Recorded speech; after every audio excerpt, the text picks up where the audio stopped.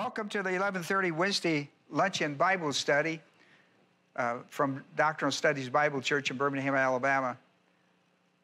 We normally have lunch here on Wednesdays, but because of the virus, the COVID-19 virus, we're not able to do it this time.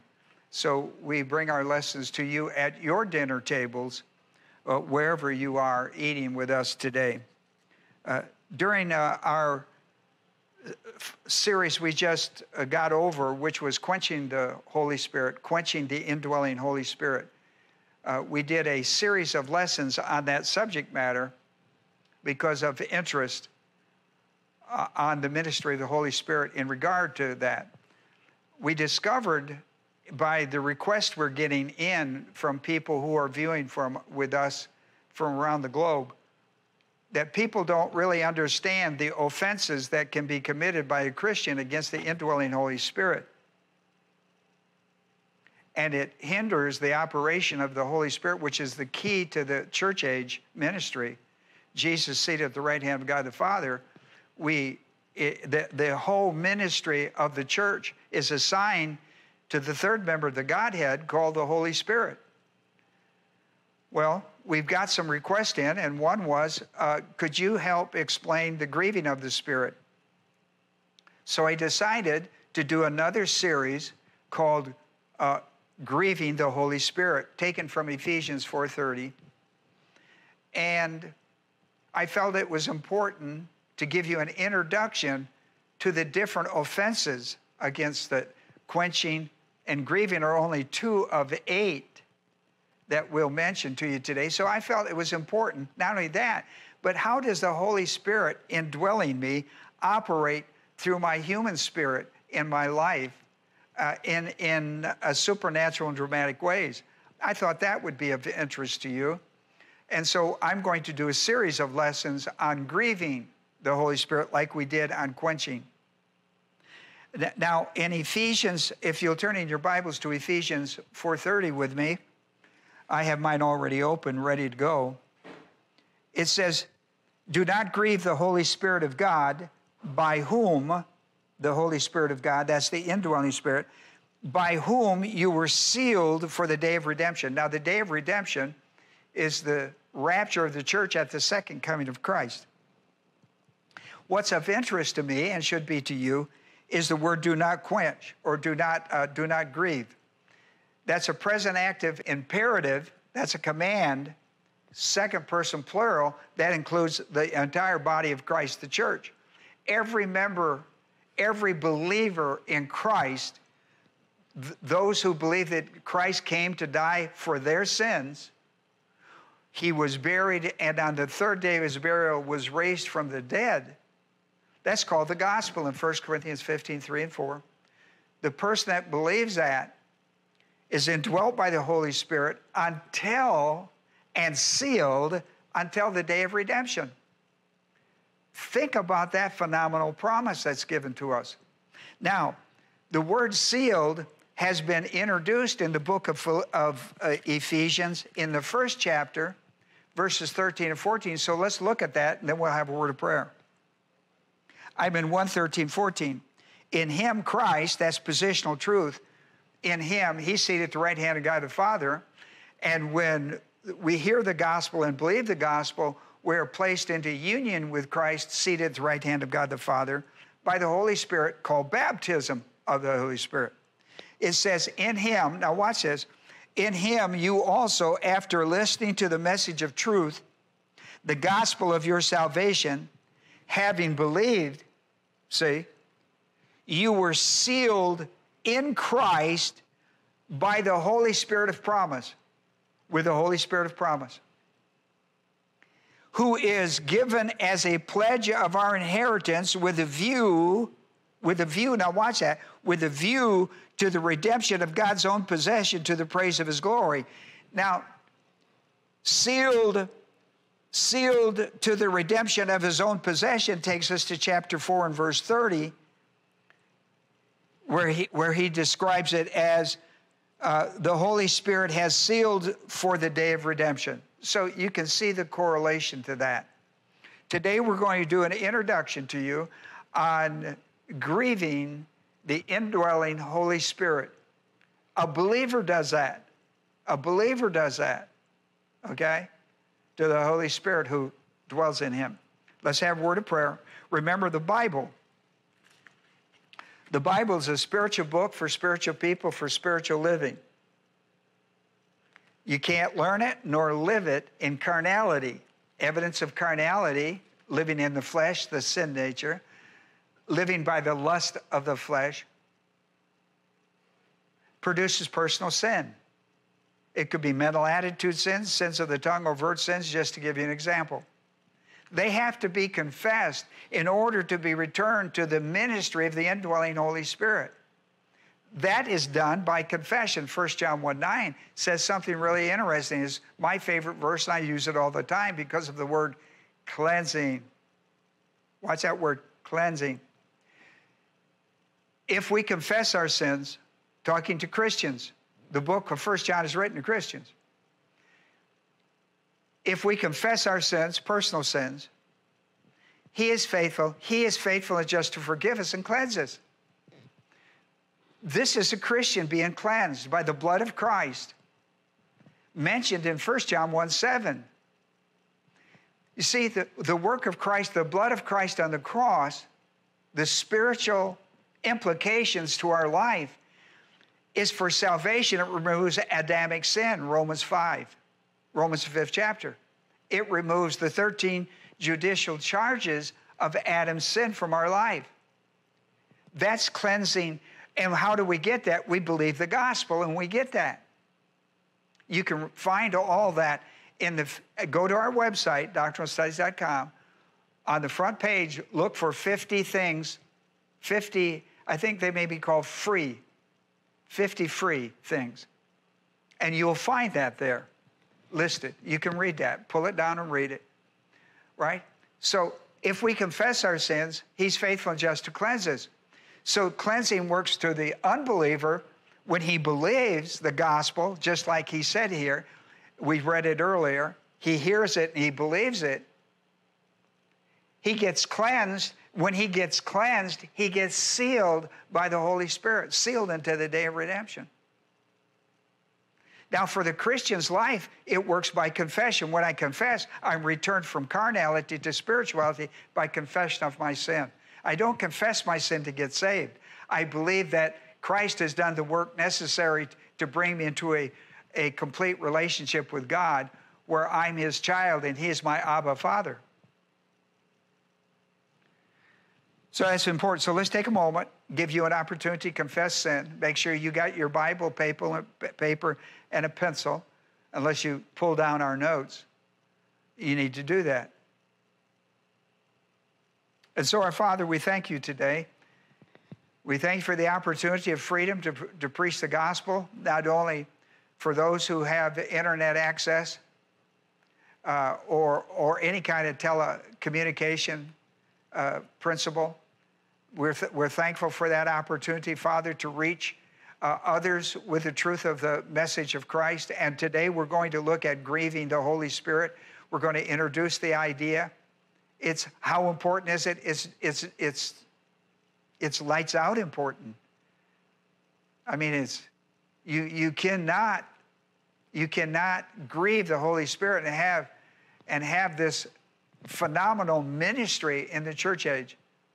And so we're going to talk about that. The Ephesians had the problem, the church at Ephesus, and so we're going to talk about it today in Jesus' name. Amen. Well, when you take a look at Ephesians 4:30, you'll find that the word do not grieve has the negative may, in the Greek language, has the negative may, not. It's translated not. And lupeo. Lupeo is the word grieve. Now, we're familiar with grieve in the English language. I guess we all have grieved over something in our life. I've seen little kids grieve. I've got a 6-year-old grandchild now, and I have a 4-year-old grandchild, and I have a 6-month-old grandchild. The 6-month-old child, we don't see grieving in him. We see displeasure, but we don't see grieving. But in my 6-year-old and my 4-year-old grandchild, I see grieving. They can grieve about a lot of different things. And that's interesting to me.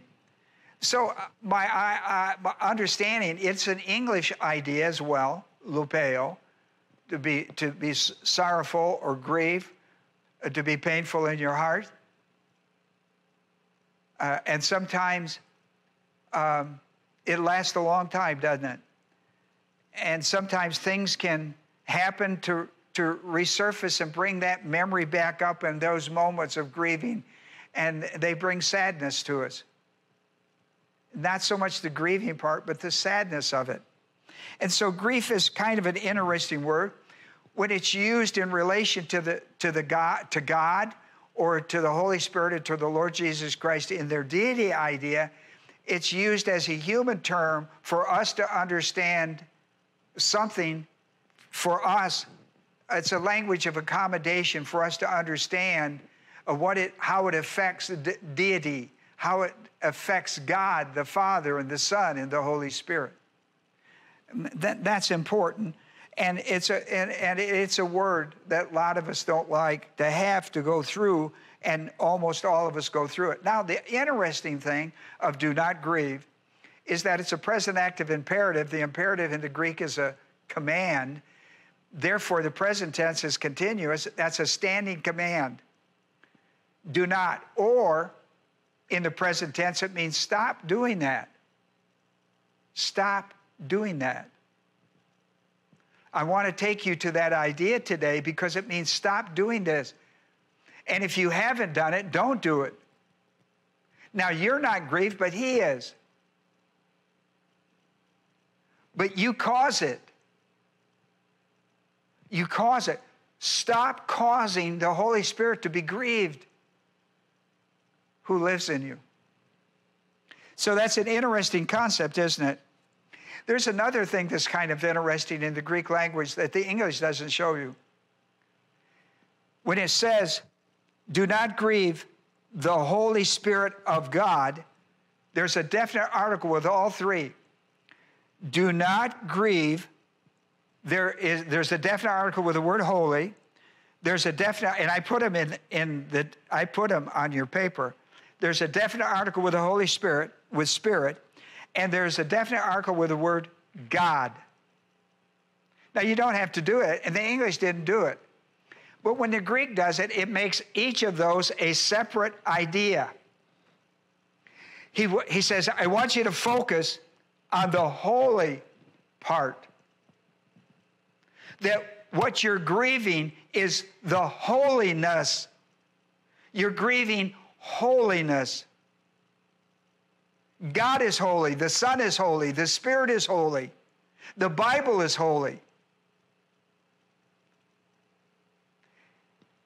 You probably don't realize that you can grieve deity, that you can grieve holiness. Do not grieve the holiness of the Spirit of God. There's a definite article with the spiritual what identifies the Holy Spirit as a member of the Godhead. Who is what is the Spirit? Is it something? No, it's a person. It doesn't matter if it's in the neuter or in the Greek. It's a person.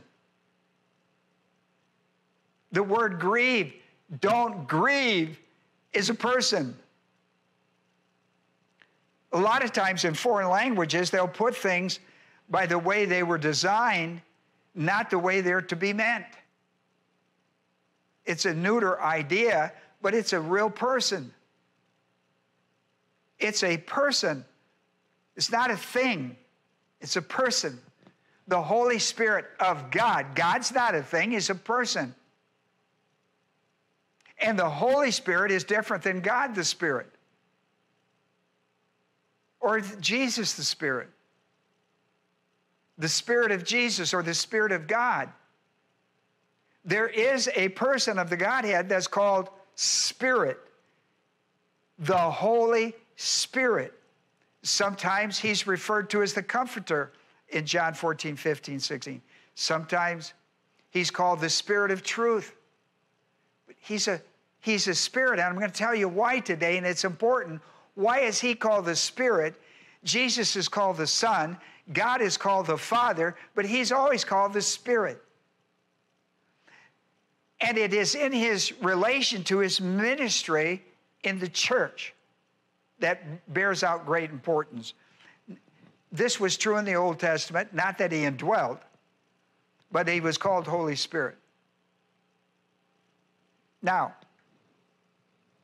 so when we read this text, do not grieve the Holy Spirit of God, by whom, that's a relative pronoun, by whom you all, every believer in the church age, were sealed unto the day of redemption.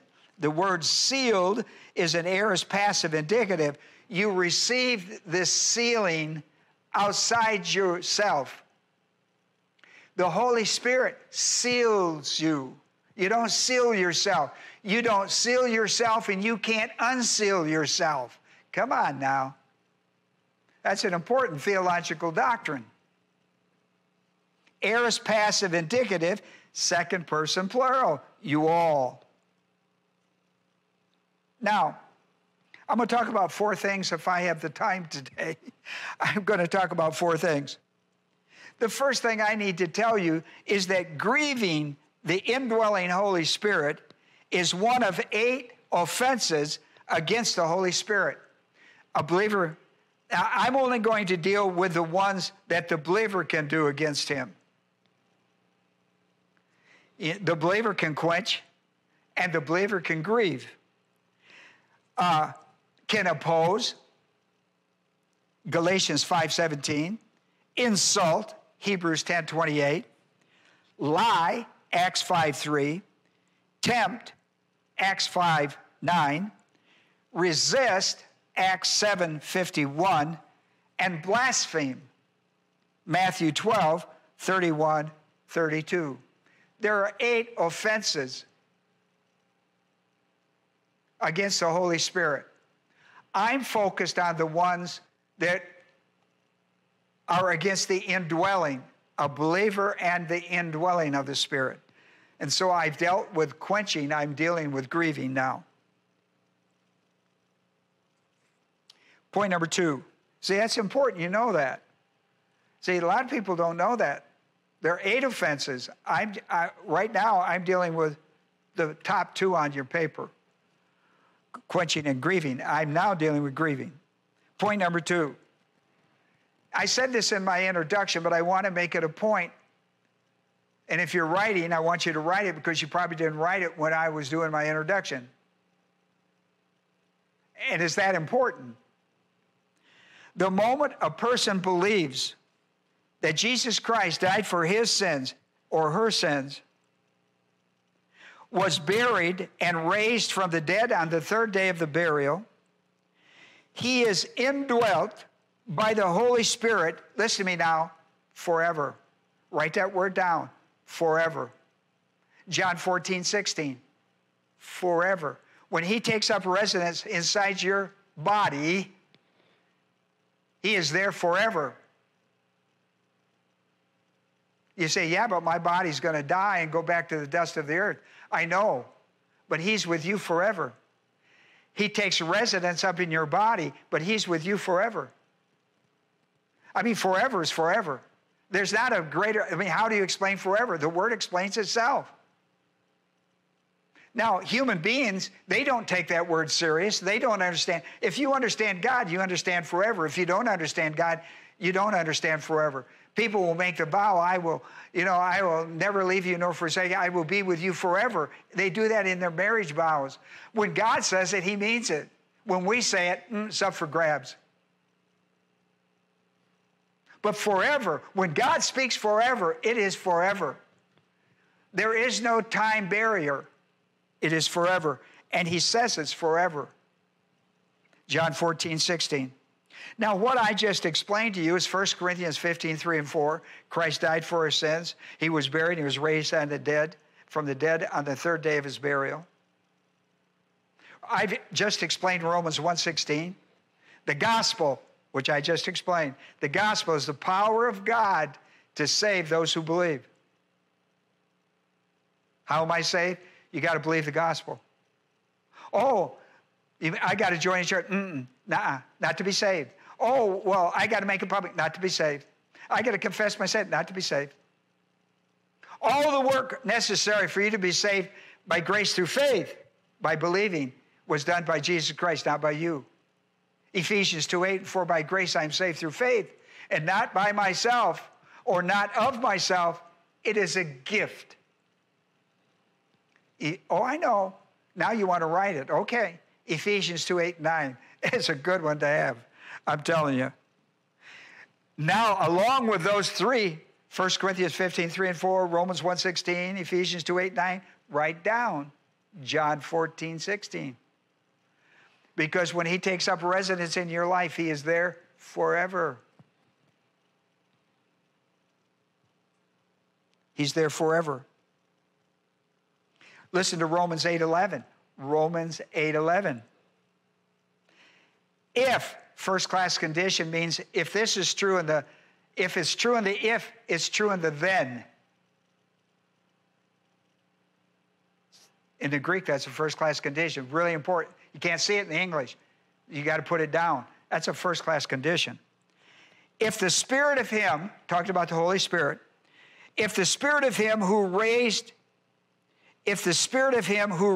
him from the dead dwells in you, here's first class condition, and he does. And you know he does because I gave you scripture. The Bible says so.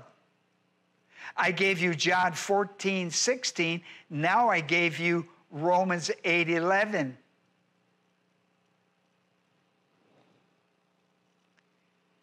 Now I get to the then. It don't say then, but it means then. Are you with me? See, there's a comma. If the Spirit of him who raised Jesus from the dead dwells in you, he who raised Christ Jesus from the dead will also, not just indwell you, dwell in you is indwell. Not only will he indwell you, watch this, here's the second thing that you get at salvation, spiritual life. Ain't that wonderful? Will also, see, will dwell in you, will also give life to your mortal body through his Spirit. More to your mortal body means the one that's alive, the body that will one day die or be raptured.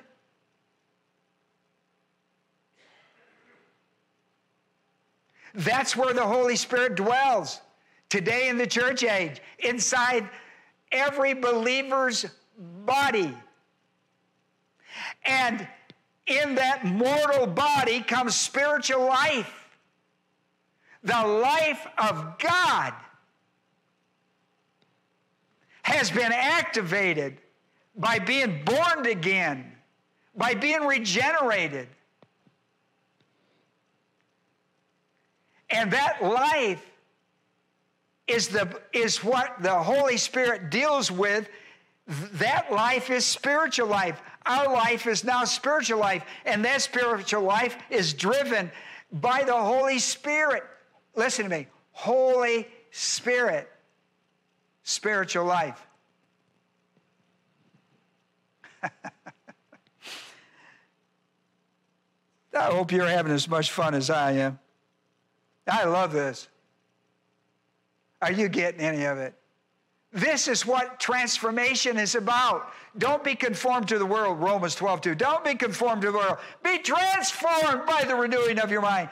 Get into the Word of God and see what God has developed everything necessary for you to live a transformed life. I live it every day, and I'm so thankful for it every day. I'm so thankful to being delivered by the grace of God from conformity to the world where there's muck and mire and misery. To be saved by the grace of God through the work of Christ on the cross, his burial and resurrection from the dead. The power that raised Jesus from the dead lives inside my mortal body and has brought life to my mortal body. My. You ought to be getting excited. You ought to be saying amen to somebody if it's no more than to me. Now, you see in Romans, the 8th chapter, verse 11, you have 2 of the 8 works of the Holy Spirit at salvation. The indwelling of the Holy Spirit and spiritual life. Oh, you can read about them in that pamphlet, those 50 things that are free by the grace of God. Let me ask you a question at this point and see if you've been listening. How long will the indwelling Holy Spirit be with you? How long will he be with you? Did you say forever?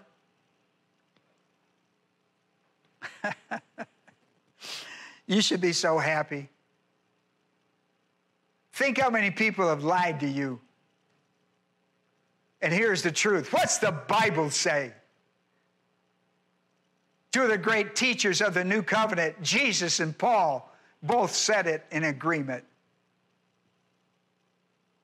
As a result of the indwelling of the Holy Spirit, every church-age believer's body becomes the temple of God, the naos, the place where God dwells. God, the Holy Spirit. The entire operation of God's program runs through the mobile church. God sunk his entire plan of God in the church age into a mobile church called a believer indwelt by the power of the Holy Spirit. Your body is no longer your own, 1 Corinthians 6:19 and 20. It's been bought through Christ on the cross and is now indwelt by the Holy Spirit of God to do all of the plan of God and manipulate everything in the plan of God out through your life. You can read that in 1 Corinthians 3:16 and 1 Corinthians 6:19 and 20. Paul pounded it in the book of Corinthians, didn't he? Are you getting it? You say, Ron, I've never heard any of this. You have today. I can't speak for yesterday and where your life has been. But you need to pay attention. You need to stay with me a year. If you're listening to me at Wednesday, stay with me. You'd be smart to stay with me on Sunday as well in the life of Elijah, but you stay with me. I'll open your eyes to the Word of God like you've never known. And I'm not boasting about it. I'm telling you the truth. I am driven for this information to give to you. Now, here's the third thing. It is very important that every church-age believer understands, now watch this, the connection between the indwelling Spirit, Holy Spirit of God, the indwelling Spirit of God, Holy Spirit, and the human spirit. No?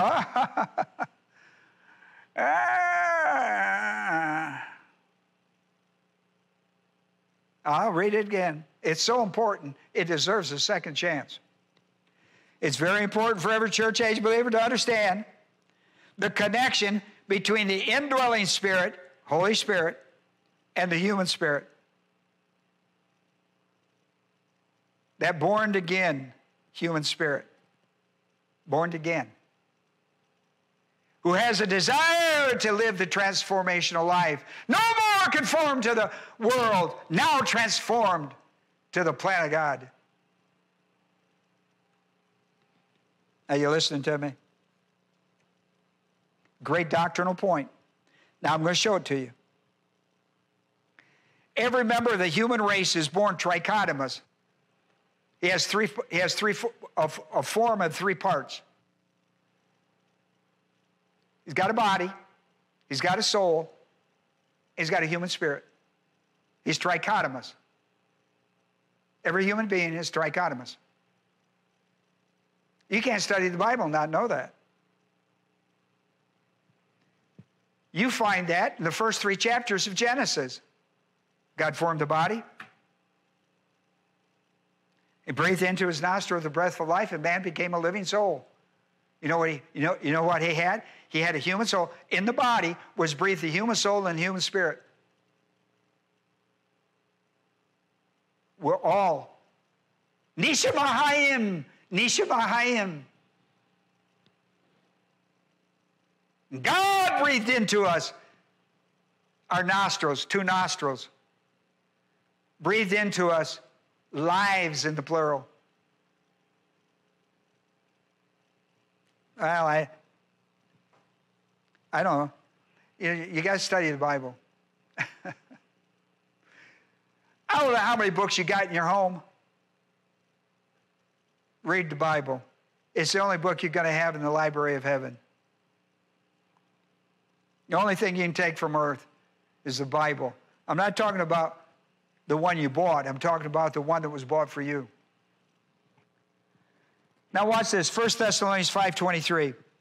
Now may the God of peace, that's Romans 5:1. Now may the God of peace himself, may the God of peace himself sanctify you entirely. Now what does he mean entirely? He tells you, your spirit, your soul, and your body be preserved completely. How long? Without blame at the coming of the Lord Jesus Christ. That's the second member of the Lord in heaven that's going to come a second time for the church, you and I, the believer in Christ, the gospel. Oh, you're missing this, and that's okay. Look, I got a wonderful young minister in the church. He says you got to hear it 10 times to get it. I wouldn't disagree with that. You think you got it, and then all of a sudden you don't. Now may the God of peace himself sanctify you, set you aside entirely. Body, soul, and spirit. Complete. Until Christ returns. That's the existence of the church.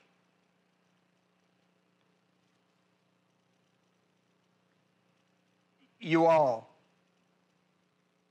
1 Thessalonians 5:23. Now, make sure you got your Bible open for this one.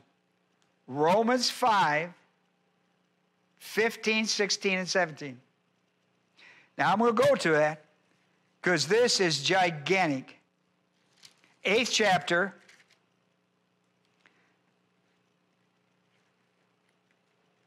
Here we are, verse 15.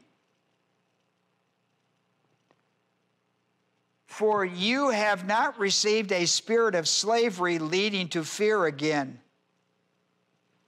You know what he's talking about? He's talking about 1 Corinthians 15:22. You're either born in Adam or you're born again in Christ. Every human being is born in Adam is spiritually dead. Every person that believes the gospel of Jesus Christ is born again in Christ and is alive, spiritually alive. 1 Corinthians 15:22. You write it down. Read it later. Write it down. Because in Adam, you're in the slave market of Adam's sin. You're in the slave market. You're in bondage in the slave market of Adam's sin. It's not what you did. It's what somebody else did to you, like Joseph. Joseph didn't sell himself into slavery. His brothers sold him. Adam sold you into slavery. For Romans 5. I'm in 8. Romans 5. You ought to read 5. Okay. I'm just telling you. I know. I get loud, but I get excited. You have not received a spirit. Now, who is you? You as Christians. You listen. You've been rescued. Colossians 1:13. You've been rescued from Adam and transferred into Christ. So you do not receive a spirit of slavery, bondage, leading to fear again, but you have received a spirit of adoption. That's a little s. you have received a spiritual of adoption as sons, by which we cry, Abba, Father. What did I get the moment I believed in the gospel of Jesus Christ? By the Holy Spirit, I got adopted. Another one of the 8 works of the Holy Spirit. I got adopted. Hebrews 12:8, what was I before? In Adam, I was a bastard. I was an illegitimate child. King James, look, I'm not being ugly with you. A bastard is King James for illegitimate cleanup in the New American Standard. Now, you know what both of those mean, don't you? That's what you were. Now you've been adopted through Jesus Christ. You've been adopted. You weren't born this way. You've been born again this way. You are now adopted as a child of God. You will always be a child of God. You will always be a child of God because you got born again. And when you did, you got adopted into the royal family of God in Christ. And listen, you know, this is what people miss. Go back to verse 15. And when the Holy Spirit adopted me into the family of God at the point of salvation, I got adopted. Whether you knew it or not, now you know it. The Bible says you got adopted. At the moment I believed I got adopted, the moment I got adopted, the Holy Spirit took up residence in me, and the Holy Spirit witnessed to my spirit that I was a child of God, and I cried, Abba, Father. My human spirit cried, Abba, Father. It's like a baby born. They pat him, and he goes, eh. When we're born again, we don't just cry and take a deep breath for air. The Holy Spirit of God witnesses to our spirit, and our spirit says, Abba, Father. Our first words back to God come through the Holy Spirit's ministry to the human spirit, and the Holy Spirit speaks through our human spirit through salvation, positive volition, to Christ, and salvation speaks back to God the Father, Abba, Father. Are you with me today? And at some point, I realized that. Now my heart speaks it. My heart speaks to God, Abba, Father. I can't tell you how many times a day my heart cries out to God, my Father, my Daddy, my Abba, Father, who will never leave me nor forsake me, who loves me enough that he sent his Son, his only begotten Son, to die a cruel death to release me from the bondage of Adam's sin, to redeem me into the Christ. When I learned in the Bible that I had been adopted as a child of God, I can tell you, you don't know my personal history, but I can tell you that was a great day in my life. I was 22 years old, and that was a great day in my life. Maybe 23. It was a great day in my life.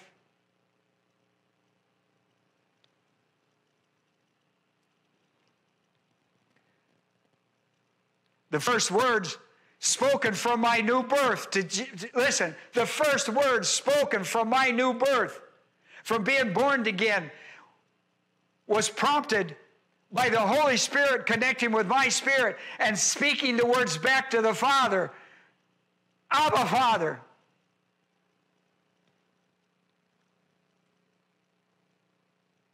It shows residence. It shows the Holy Spirit has taken possession. And now that's sealed. The whole thing is sealed when that happens. Sealed until the day of redemption. Name written in the book of life. Sealed deal. Aren't you glad you came our way today? Stop listening to people lie to you. Listen to the Word of God speak truth. Let the Spirit of truth speak truth to your soul. My, what a wonderful thing that is. Cries out. Now watch verse 16. Verse 16. The Spirit himself witnesses with our spirit that we are children of God. See, I just explained that. I just explained it. When the Holy Spirit takes up residence inside the moment you believe the gospel of Jesus Christ, because you live in the church age, he takes up residence. As soon as he takes up residence, he clicks into the human spirit and speaks to the Father. We've got one, Abba, Father. First word spoken through the Holy Spirit of the human spirit of man. And you probably didn't even realize it. And later you open the Bible, and it says such important things like this in your life. You should read Galatians 4:4-7, where Paul teaches it again. The Spirit himself, the Spirit himself, the Spirit alone, the Spirit himself, the Spirit by himself. I don't know why I'm hollering. I'm just getting excited. Bears witness with our spirit, human spirit, that we are children of God. And when he did it, our human spirit, not the intelligent part of us, because we haven't learned it from the Bible that we were adopted, Christ to the Father. As we take a breath of spiritual life, the Spirit says, Abba, Father. The Father says, sealed until the day of redemption. Oh, jeez. If you're not getting excited by now, something's wrong with you. I mean, how great is this? The Spirit bears witness. What you don't really see is the word in the Greek. It is the word sum, which comes from the preposition together, soon, together, martyrero, the witness or martyred witness, the witness.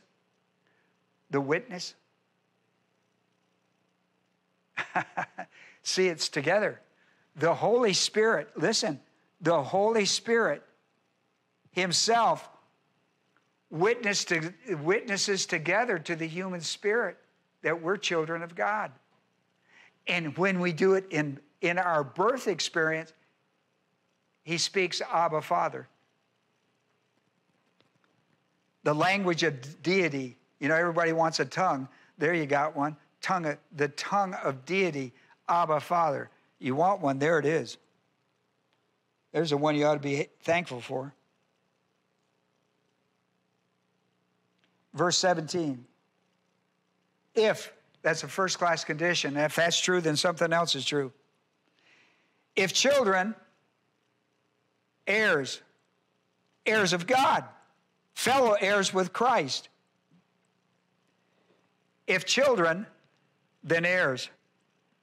Watch this now. Also heirs of God and fellow heirs with Christ.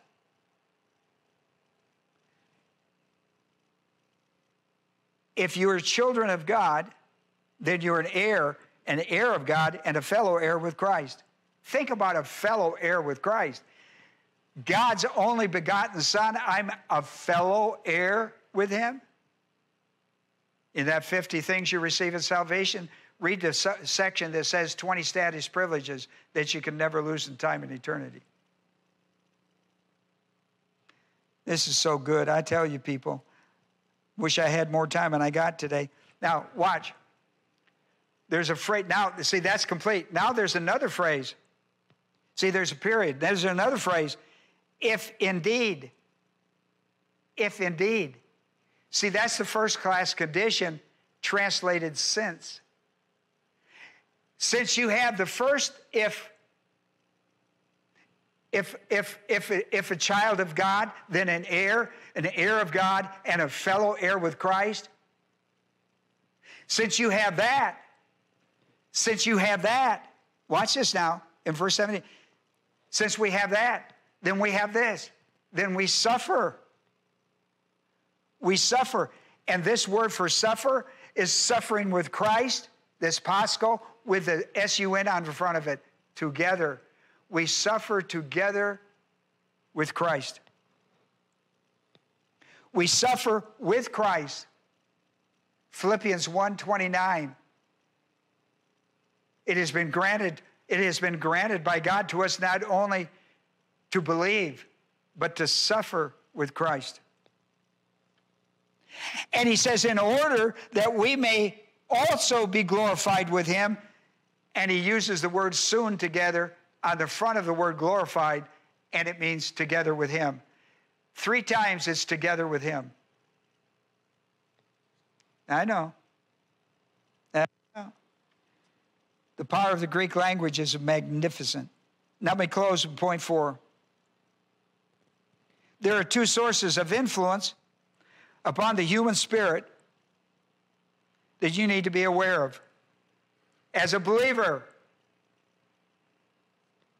there is the spirit of the world and there's the Spirit of God. They both influence the human spirit.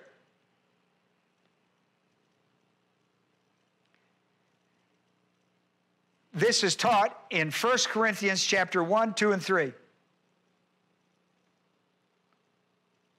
It's also, Paul also talks about it again in 2 Corinthians. The spirit of the world operates by the god of this world, Satan. 1 John 5:19. Satan is referred to as the evil one of influence in the world.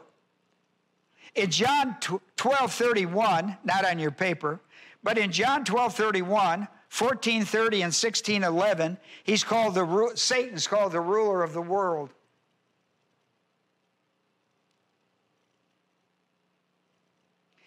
He is in opposition to the Spirit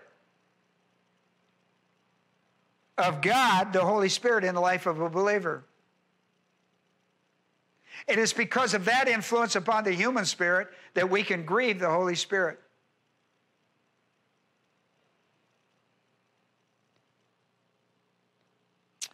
Second Corinthians, the 4th chapter, 3 and 4. Listen to this. 4, 3, and 4.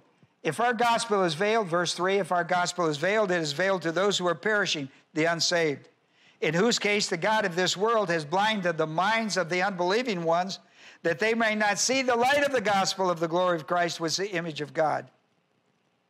He says, we do not preach ourselves, but Christ Jesus our Lord, and ourselves as bondservants for Christ's sake. And he goes on to talk about it. There Satan is called the god of the world or the ages. Listen to 1 Corinthians 1:21. It shows opposition between the wisdom of God and the wisdom of the world. For since in the wisdom of God, the world through its wisdom did not come to know God. Not going to find God in the wisdom of the world. It's the system of the world is run by the devil. Now, he may use the name God and put a capital on it and then teach you how to work it as a little L, a little g. Because you see, he's the God of the world. He tried to get Jesus to do that in Matthew 4. Come on.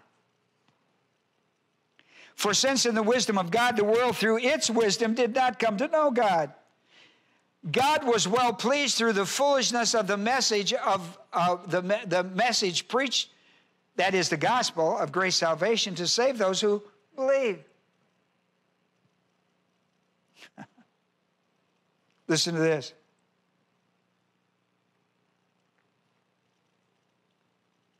For to us believers, God revealed them. That is the truth of God's teaching. For to us, God revealed them through the Spirit, talking about the Holy Spirit. For the Spirit searches all things, even the depths of God. For who among men know the thoughts of a man except the spirit of the man?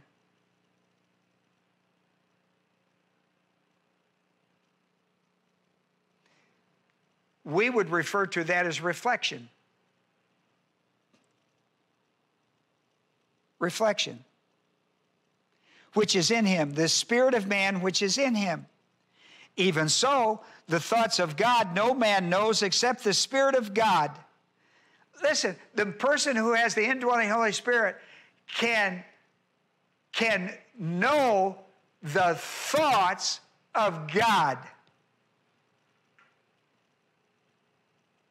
There are two things the spirit of man can know.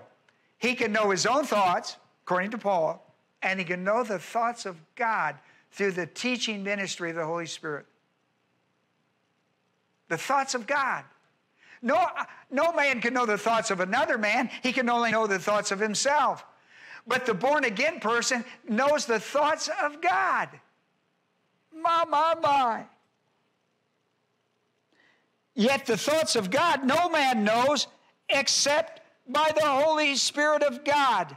For we have received not the spirit of the world, but the Spirit who is from God, that we might know the things freely given to us by God, which things we also speak, not in words taught by human wisdom, but those taught by the Holy Spirit, who combines spiritual thoughts with spiritual words. Oh, man, I've given you enough. Your brain hurts, doesn't it? Huh? You can pull down. If you didn't get our study guide, you can go to our web and you can pull this down. It's all printed out for you. You would be wise to study it more than once. Even if you think you know it, you don't know it. Even when you think you know it, you don't know the whole story. Like Paul Harvey, there's always a page 2. Let us pray. Our Heavenly Father, we're so thankful today, those who have come to us by this Wednesday study, as we introduce the grieving ministry. Do not grieve the indwelling Holy Spirit. Don't grieve the Holy Spirit. Mama, who thought we could do that? I pray today, Father, this lesson would touch the lives and open their spiritual awakening to the truth of God's word in regard to the ministry of the Holy Spirit, because the devil lies, he lies about the ministry of the Holy Spirit.